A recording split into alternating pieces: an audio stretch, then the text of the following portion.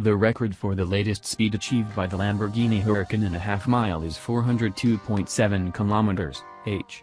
This record was wiped out when the Huracan 3000 horsepower completed a half-mile, about 800 meters, mileage at 413.6 km/h. In the video, the Huracan has a relatively light start but then accelerates like a lightning bolt. Although the engine block is up to 3000 horsepower, the car is still standard to move legally on the road. Original Lamborghini Huracan uses a 5.2-liter V10 engine inherited from the Gallardo lineup but improved performance to 602 horsepower at 8,250 revolutions per minute, maximum torque of 560 Nm at 6,500 revolutions per minute. With a 7-speed dual-clutch gearbox, the 4-wheel drive system can accelerate from 0 to 100 km/h in 3.2 seconds and reach a top speed of 325 km/h.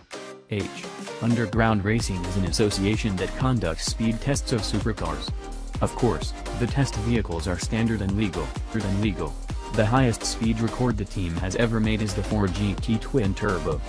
The GT only hit 353.2 km/h in the first half-mile but reached 472.5 km/h when completing mileage.